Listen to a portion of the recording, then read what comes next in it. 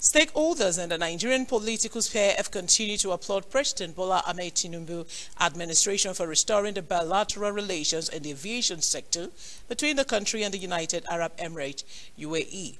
A stalwart of the All Progressive Congress in Lagos State, Abimbola Yenukume Ajose, who applauded the move by President Tinubu to restore the relationship between UAE and Nigeria, maintained that this will open another business opportunity for many. The politician, while speaking with the media in Lagos, noted that the lifting of the ban was another pointer to the acceptability and credibility of the present administration before the global leaders. He commended President Tinubu on the verdict at the Presidential Electoral Tribunal.